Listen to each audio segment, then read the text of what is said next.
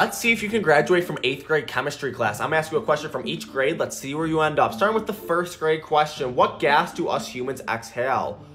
What gas is that? Say your answer. That is carbon dioxide. What do we call the change of state from liquid to gas? What do we call when something changes from liquid to gas? That is, make a guess, evaporation. What is the smallest unit of an element? The smallest unit, you know this one. Come on, you have a friend named it. That is atom. What do we call the central part of an atom? The central part of an atom. That is, make a guess, the nucleus. What is the name of the bond formed by sharing electrons between atoms? What is the name of that bond? That is not James, covalent bond. What do we call the elements in group 18 of the periodic table? The elements in group 18, what do we call them? Those are noble gases. What is the term for a solution that resists changes in pH?